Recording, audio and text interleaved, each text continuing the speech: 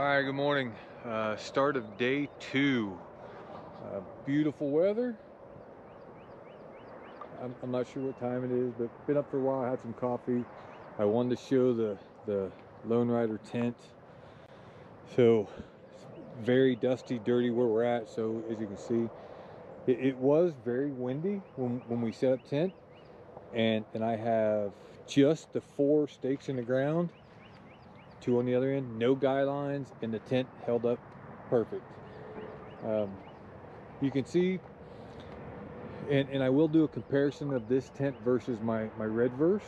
This is much smaller, but my full-size GS fits fine. And then inside, that cot is 74 inches long and 27 inches wide, I think. And I slept great, and there's still some room beside it. So yeah, the tent works well, and I will be doing a full-fledged comparison between those two after I get home and things settle down. So I've never used that door. This is a door that goes in the sleeping side. So all right, we're gonna get packed up. We got some college kids down. They're doing some college school off-road deal. Pretty cool. So, all right, I'll check back with you before I hit the trail or when I hit the trail, but time to get stuff packed up. All right, have a great day. All right, so scrambled 3 eggs on the jet boil. Just about done, and we're gonna have breakfast tacos. All right, so we left Benson a little bit ago. I don't know what this highway is, but let me show you this highway. We did about 25-ish miles just up this highway and really didn't see a sign that it was going to turn into dirt. And then we reach here. So at least we have a dirt road. And this is called Welcome to the Cascable Reddington. So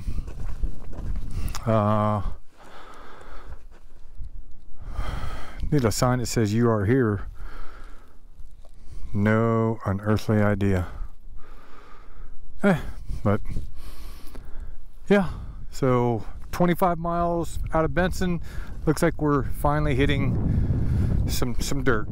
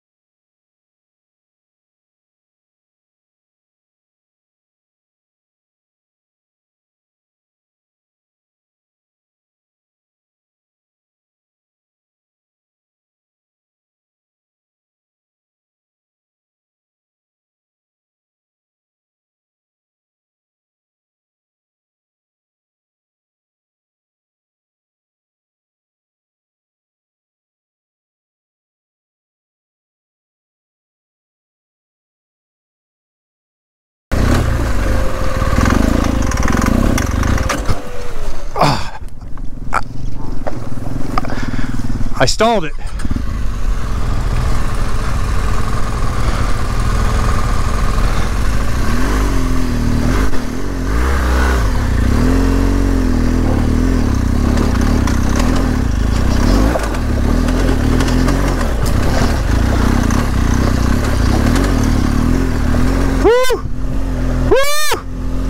That was sketchy. Hope I got that on camera.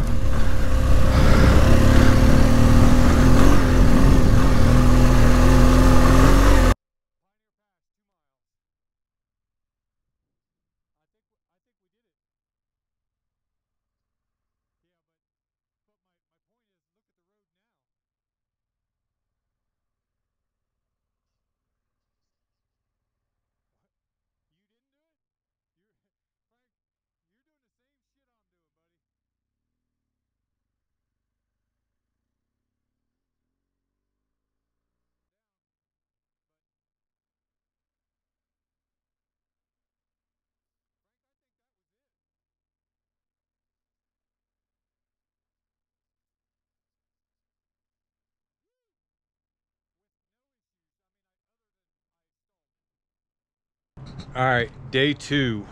We left Benson, went up to Mammoth, and we had a long lunch in Mammoth. The section from Benson to Mammoth was a lot of paved roads and one long section of dirt, gravel road. Nothing challenging. Anyone can do that without any issues, no concerns at all.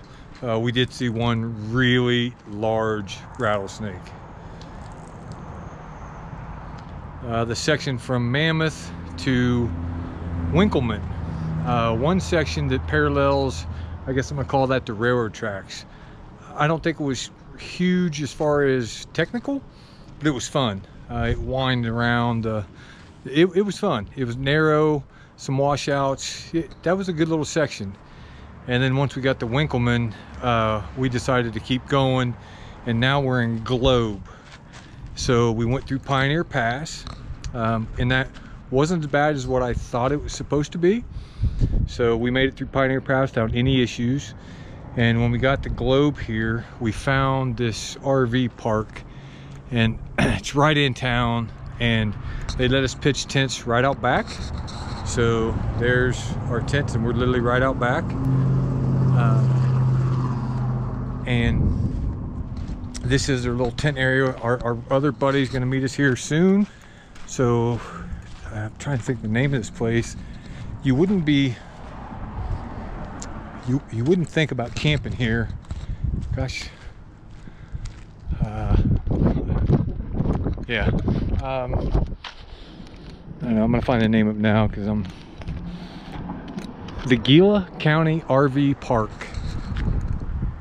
Gila County RV Park, really nice.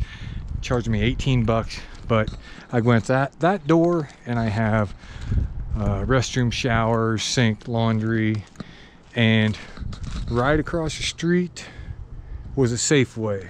So just like last time, went there, we got some food to cook. Tonight's gonna be chicken breast, coleslaw, and I got a beverage. So yeah, our buddy Brian is on his way. And again, there's this is typically what I do. I set up and I leave the back open, and I'm gonna cook outside the back. This is all my cooking stuff. So we're gonna get dinner going. All right, we'll check in with you in a bit. All right, so there's my chicken breast. It was a big piece of chicken. Had to cut into him to help get the middle, but that's a good piece of chicken. Again, white ramen noodles, but you can have that.